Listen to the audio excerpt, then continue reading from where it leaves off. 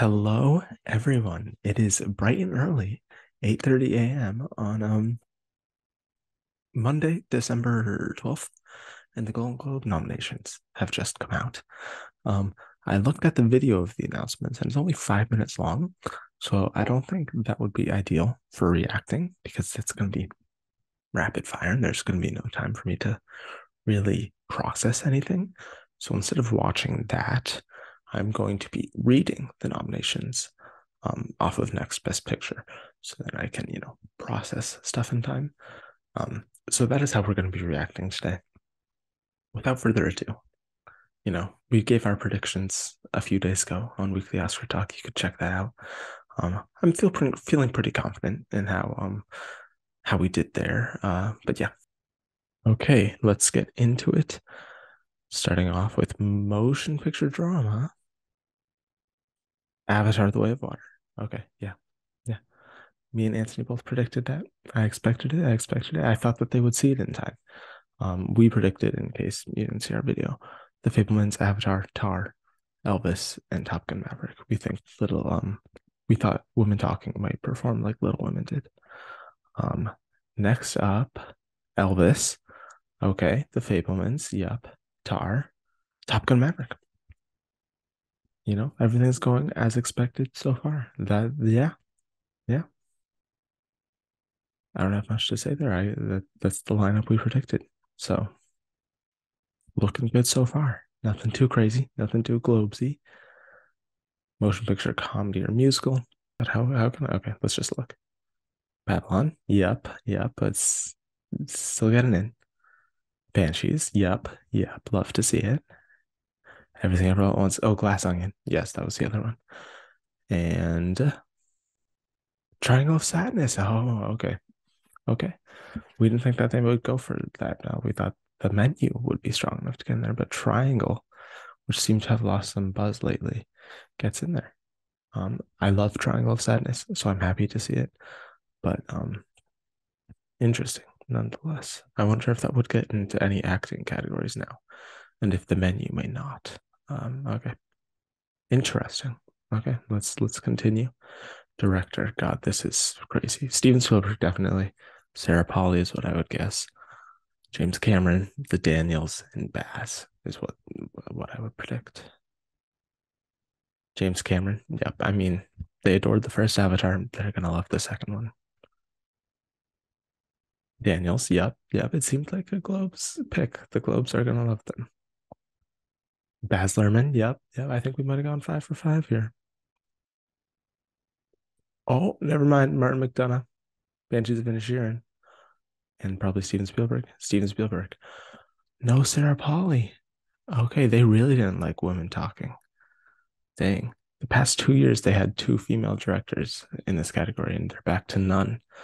Um, I hope that doesn't continue at the Oscars. I do think Women Talking will perform better at the Oscars than it is here, but that's upsetting. They had to have seen the movie.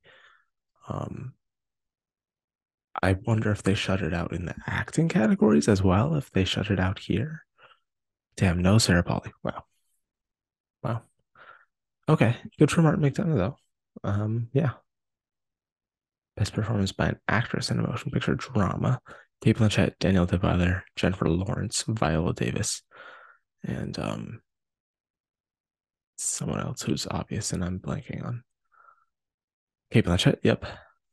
Olivia Colman, okay. So no Lawrence, no Lawrence. Olivia Colman, Viola Davis. You're joking. Now that's some Globes bullshit. Okay, Ana de Armas for Blonde. She was good in the movie. I just did not think that anyone would want to touch that movie with a 10-foot pole. Wow. Okay, who's missing? Daniel Deadweather. You better be in the last spot here. Michelle Williams for the Fablemans. Oh my goodness, no, no, no, Daniel Deadweiler.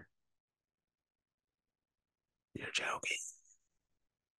That's like maybe after Kate Blanchett, the best lead actress performance of this year. How don't you nominate it? I also thought that she could win here. Damn. Yeah. You know? Okay. I mean, Ana de Armas is a very Globes pick, I'll be honest. I just didn't, I thought that they had changed, but maybe they didn't. Um, Best performance by an actor in a motion picture drama. Um, okay. Austin Butler Elvis, there's your winner. Um, Brendan Fraser The Whale, yep. Tom Cruise. No, Hugh Jackman The Son, yep. He's a star. People, if Cate Blanchett can get in for Where'd You Go, Bernadette, Hugh Jackman can get in for The Son. I don't understand why people were not expecting that. Bill Nighy Living, yep, and Sammy Fableman. Oh, Jeremy Pope for The Inspection. I like that pick. I like that pick. I didn't expect that at all. That gives him a nice boost in the awards race. So good for him. Good for him. Um, okay. Next up, actors in a motion picture, musical, or comedy. Leslie Manville gets in. Okay. I wasn't sure if they were going to do that. Margot Robbie. Yep. On Taylor Joy. Okay, so the menu still gets um one performance, and we'll have to see actor in a second. Um, Emma Thompson. Good luck to you, Leo Grande, and Michelle Yeoh. Right? Michelle Yeoh. Everything everyone wants. Thank God. Oh my God. They didn't nominate her. Wow. Um, yeah, that's nothing too crazy missing there, I don't think. Um, yeah, good lineup, good lineup. Uh Actor. I think Sandler. I think Craig. I think um my mind is just it's 8 a.m. It's let's just react to it. Diego Calva Babylon. Good, good. I thought he might miss, but happy for him. Daniel Craig, yes, yes. Adam Driver, Colin Farrell, Adam Driver, Adam Driver. Okay. And Ray Fiennes for the menu. Yeah, okay, so both the menu actors got in. Colin Farrell, Daniel Craig. I feel like there's something missing. I don't know why. I feel like there's something missing. Babylon, Banshees, everything. Oh, Adam Sandler. Dang, I really thought Adam Sandler was going to get it. Just because Netflix has been campaigning that movie hard, and he's Adam Sandler. Um, okay, okay. Supporting actress. Did any of the women talking actresses get in? I hope at least one. But God, this is the craziest category of the season thus far. I have no clue what to expect. So let's just brace for impact. Angela Bassett. Yep. Yep. I thought that was going to happen. That's a Globes pick. It's a very Globesy pick. I'm happy for her. I think she's gonna have the Globes, guys. She's gonna get in that SAG, and then she's gonna get in that Critics' Choice. I think I have to move her in at the Oscars as well. I might just have to do that. Happy for her. Happy for her. Carrie Condon, Banshees of Inisherin. She's gonna get nominated pretty much everywhere as well. She could potentially win. Um, Nothing too crazy so far. Jamie Lee Curtis, Everything Ever All at Once. Yeah, she could win here. To be honest, the Globes love Jamie Lee Curtis. Sadly, I don't think Stephanie Sue will be nominated here. Let's see. Dolly DeLeon for Triangle of Sadness. Okay. So Triangle of Sadness did get a performance in. I mean, if it made it into musical or comedy before the menu, which got two performances in, you would think that it did. So I'm happy for Dolly DeLeon. She's really good in the movie. Is last spot going to be Janelle Monáe? Carey Mulligan for She Said No. Janelle Monáe. Wow.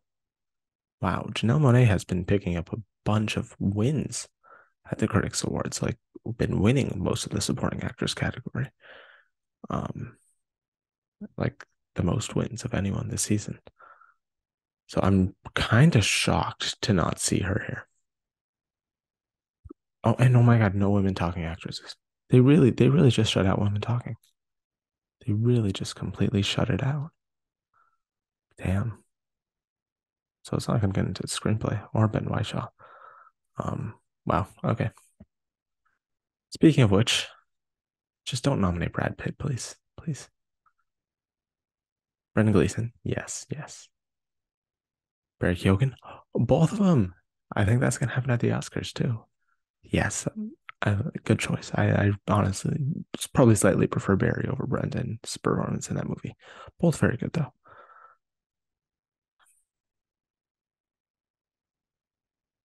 You know, next, moving on. Yay. Making up for that. Thank you. There's your winner. And yeah, yeah. Can't say I'm surprised by that pick, Globes, or the Brad Pitt pick. Those are two very Globes choices. Um, Missing Ben Whishaw, obviously. Um, who else? Ben Whishaw. Anyone else? Oh, no Fableman's actors. Um, no Tom Hanks for Elvis, but I did think that was going to happen. Um, but yeah, other than that, nothing too crazy. Yeah, I had what's his name? I had Tom Hanks instead of Brad Pitt. But you win some, you lose some. Animated, this should be pretty easy. Pinocchio. Okay, never mind. Inuo. The Globes do some out of out of the box picks for animated. Um, Marcel the Shell, an amazing movie. Puss in Boots: Last Wish. Yep. And Turning Red. Yep. Okay, so no bad guys and no other Disney movies outside of Turning Red. Pretty good lineup. Pretty good lineup. Nothing too crazy. Uh, Best motion picture non-English language. All Quiet. Yes. I think RR and Decision to Leave as well. Argentina 1985. Okay, I didn't expect that one. I didn't expect that one, if I'm being honest. Um, Close. I love the pick. I love the pick. Didn't expect it, but I love it. Um, Decision to Leave. Yeah, Decision to Leave, and then RR. Yeah. Okay. Yeah, the top three are here. It was really between what was going to get those last two spots. I thought EO maybe had a chance given how strong it's been lately. But that really boosts up Argentina 1985 and Close. I think Close is probably our number three at the Oscars since RR can't compete there. But yeah, I think RR will win here. So I'm happy for you, RR. I think you can slip it into song as well. Um, yeah. Screenplay, Tar, yes. Duh. Um, Fablemans, yep. Everything Everyone Wants, yep. The Banshees of Inisherin, yep. And then probably Glass Onion. Oh, so you saw the movie and you just chose to go for just screenplay. What, man? What? HFPA, you're confusing me now. Like, pick something to do here. Like, that's just odd. Okay, original score. Pinocchio, yeah, they love. It's just plot. Um, Women Talking, okay, okay. I'm glad that you're not nominating it in two places now, but I still don't understand no director or performers. Um, Babylon, yeah. Fablemans, yeah. Banshees of Inisherin, nice. I think that could get into score at the Oscars too. I think that's definitely gaining some steam there. A good, great score as well. Original song, let's see. Yep, they love Taylor Swift, people. They love Taylor Swift. Um, yeah, as do I. Ciao Papa for Guillermo del Toro's Pinocchio. Okay, okay. That's a nice song as well. Okay. Hold My Hand, yep. I imagine the Black Panther song. Yeah. And Not To. Yes, yes, Not To. As they should, as they should. Um, yeah. I'll be interested to see what wins here. I think it's probably between Gaga and Rihanna here. Yeah, yeah, it's a good lineup. Good lineup. Um, let's quickly go through the TV series because I know I'm more of a film awards, at least this time of year, based channel, but I also watch a ton of TV. So let's quickly take a look. Television series drama. We've got Better Call Saul, House of the Dragon, The Crown, Ozark, Severance. Okay, nothing too crazy on my mind missing there. Good lineup. Abbott Elementary, the Bear, Hacks, Only Murders in the Building. Wednesday made it in to that. Okay, okay. I had Jenna Ortega getting nominated. I did not have Wednesday getting nominated. So that's interesting. And that show has had a ton of buzz lately, so I guess I shouldn't be too surprised. Blackbird, Monster, Pam and Tommy, The Dropout, White Lotus. Yeah, White Lotus should win this.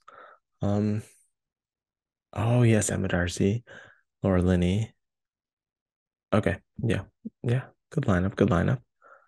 Diego Luna for Andor. That's fucking right. That show should have gotten in up here. Sadly didn't. But I'm happy Diego Luna did, as well as Adam Scott and Bob Odenkirk. Um, I'm not sure if Patty Constantine is in supporting or lead. Uh, let's see. Actress comedy, yeah, makes sense. Musical or comedy, yeah, makes sense. I hope Jeremy Allen White wins that, honestly. Um, not a single White Lotus performance here. That's kind of shocking. Um, wow. No Jennifer Coolidge, no anyone. No Aubrey Plaza. Wow. Okay. Um, Becky Einbinder, Mel James, both the Abbott ladies. Yeah, great choice. Okay. Yeah, so no Patty Constantine. That's what it looks like. Okay. I like these other choices though. Oh, they're supporting. I forgot. So Jennifer Coolidge, Claire Danes, Stacey Edgar Jones, Aubrey Plaza. Yeah. Yeah, that makes sense. Taron Egerton, Colin Firth, Andrew Garfield, Evan Peters, Sebastian Stan. Evan Peters will probably win that. F. Murray Abraham, Donald Gleason, Seth Rogen. Okay. And that is everything. Okay, everyone. Those were the Golden Globe nominations, our first major group nominations of this Oscar season. Um, big takeaways. Women Talking, sadly, shut out pretty much everywhere above the line outside of screenplay. It also got into score. Um, I didn't think it was going to get into drama picture. I thought it was going to be shut out there. I did not expect it to miss in all of the acting categories. That's a little shocking. But just like Little Women, which is the trajectory, I I see this movie having similar to it, which is why I didn't have it predicted here. I think it'll still get in. I think it'll perform better at the Oscars. I think it'll do well at organizations like the BAFTAs. I'm not sure about SAG. We'll have to see. It could honestly win SAG Ensemble. I think it'll get nominated there. But yeah, that's a very disappointing outcome here. Probably the most disappointing. Avatar. They saw Avatar, y'all. Never doubt James Cameron. I'm gonna keep saying it all season. You should have had him predicted here, everywhere he could be. And he did end up here everywhere he could be. So yeah, never. Doubt James Cameron at your own risk is all I'll say. Um, and then Fablemans performed pretty much as expected. It just missed in the supporting actor category. Banshees did very well. It got one extra acting nomination than expected. It got both Barry and Brendan in there, so that was nice. I think that'll carry over at the Oscars as well. Elvis performed pretty much as expected. It got director. I thought it was going to get Hanks as well, but it did not. But everything else pretty much as expected there. Tar went pretty much as expected. And Todd Field, just doesn't seem like a Globes director pick in my opinion. Top Gun, pretty much as expected there as well. I didn't think it was going to get director. I think in terms of wins there, it's going to be either Fablemans or Elvis. Motion Babylon is still strong. got Brad Pitt in even. I mean, Babylon got 3 nominations in there. So Babylon is still alive, people, at least at the Globes. Everything Everywhere All at Once performed as expected. Sadly, no Stephanie Sue. That's a tragic outcome. But I sadly expected that as well. Glass Onion, no Janelle Monáe. That's one of the biggest shocks, honestly. I honestly thought that they were win competitive here, but I guess not. I think they'll still get in at other places like SAG. I mean, they're leading, I would say, so far the supporting actress category, but there's really no clear lead there because it's just critics groups. Triangle of Sadness and Dolly DeLeon. Nice surprise. I really, really like that choice. She was incredible in the movie. I wish she carried over at the Oscars and other places. Who knows? Maybe she will. But yeah, I'm very happy about that movie doing pretty well. Banshees also got into director, which I didn't expect. So Banshees is doing very, very strong. I'm not sure what the nomination leader was, but I imagine Banshees would have to be up there with movies like The Fabelmans and Everything Everywhere. Ana de Armas was a Golden Globes choice. She's good in the movie. It's just there were better options, is all I would say, in better movies. Especially Daniel Deadwyler. Daniel Deadwyler missing is like maybe the saddest thing overall, outside of women talking, just not doing well. No Gabriel LaBelle. I was sad about that for Fabelmans because I think he's easily the best performance in the movie, but he's a young male, and most awards bodies don't like that. There's nothing else. I mean, no, Adam Sandler was a little surprising. Adam Driver being the sole nomination for White Noise is interesting. I didn't expect that. But I guess that's just his star power. Angela Bassett.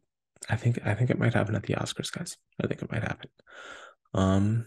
Carey Mulligan. I think this definitely, as she said, is like dying down very much so in terms of awards chances. I think this is a very good boost to her chances, at least keeping her in the conversation.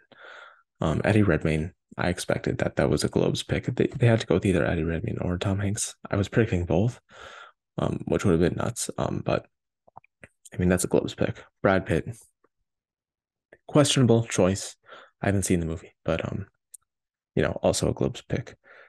And yeah, I mean, that's pretty much everything. So, nothing too crazy outside of the stuff I just highlighted. An interesting start to award season. Yeah, yeah. Those are my thoughts on all of the Golden Globes nominations. Sorry if I'm not as animated as usually in reactions. It's 8 a.m. and I'm tired. But a fun start to the day for the most part, I would say. So comment your thoughts on all of these predictions down below. Who do you think is going to win in these categories now? Has it affect your Oscar chances or predictions? All that fun stuff. Like the video, subscribe, and we will see you all next time.